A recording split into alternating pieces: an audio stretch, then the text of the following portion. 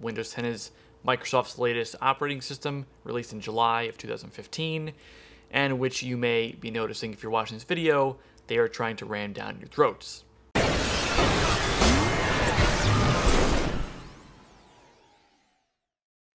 If you have a Windows 7 or a Windows 8 machine running, you're going to be seeing incessant pop-ups saying, hey, let's upgrade. It's free. Click here. I'm talking every time you turn your damn computer on, the thing will pop up. So why are they pushing so hard and obnoxiously for you to upgrade to Windows 10? The CMO of Microsoft recently went on record stating that people who are running Windows 7 do so at their own risk, at their own peril. He's citing security issues and flaws in older versions of the operating system.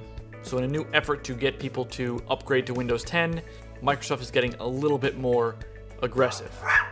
Got up this morning, turned the computer on, started moving some files around, getting off the SD cards after a project, and there was a pop-up that said, restarting in 15 minutes to install Windows 10.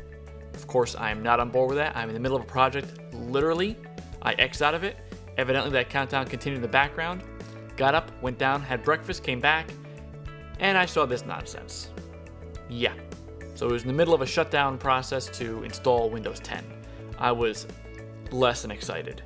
And I mean, I'm not adverse to change. I understand things get better, new things come out that replace the old, but it's gotta be on your own time. It can't just be whenever Microsoft decides, hey, now you're getting this update, whether you like it or not. So while I was waiting for my computer here to finish updating to Windows 10, I went to my phone, pulled up Twitter, and threw in the search term Windows 10 upgrade and found I was not the only person who was extremely upset about these shenanigans. Now, how to stop this from happening? Two different ways based on two different situations, both very important. One, if this has not happened to you yet, you're still running Windows 7 or 8 and you don't want this automatic update, there's a service online called Never 10.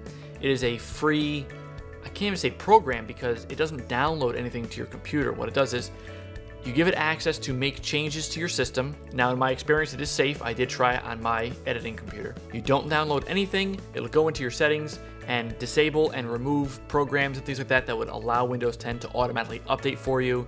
You're not going to see any more pop-ups at the bottom, which is very nice. And you're not going to have that auto update baloney happening. Now, if you're like me and somehow found yourself staring at a screen saying, welcome to Windows 10, here's how to get around that.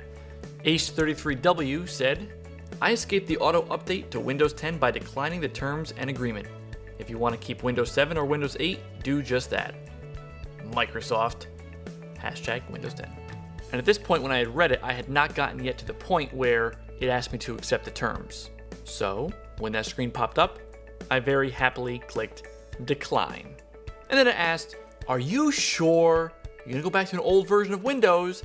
And I said, yep, I'm sure, thanks, but no thanks. So it took a bit, got my computer back up. I even had the Windows open that I had originally had on there before it had taken over my computer and shut it down and restarted it. So I lost literally zero information doing it that way and having it convert me back to Windows 7. And then you'll have a new screen opening saying that the latest update failed. Like that's a bad thing. Now, that's not to say I will never upgrade to Windows 10. Of course I will. I'm going to do it probably in another month or so. Now note, Microsoft is currently giving Windows 10 as a free update until July 30th, 2016. So yeah, I'll be updating before that July 30th deadline. I've got to be a little bit less busy before I go ahead and make that jump.